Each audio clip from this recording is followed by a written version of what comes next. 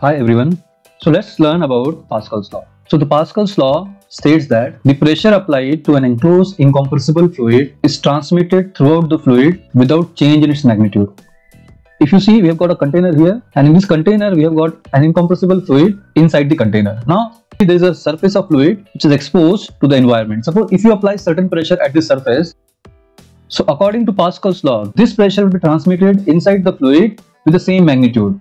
That whatever pressure is acting over here, the same pressure is acting inside throughout the fluid. So here if you see, there is a pipe over here, friends. So in this pipe we have got an incompressible fluid. Now there are two surfaces of fluid exposed to the environment. The area of cross section at this opening of pipe is A1 and the area of cross section at this opening of pipe is A2. We shall put certain piston over here which is having load W1, and at the same time I am putting another piston over here which is having load W2.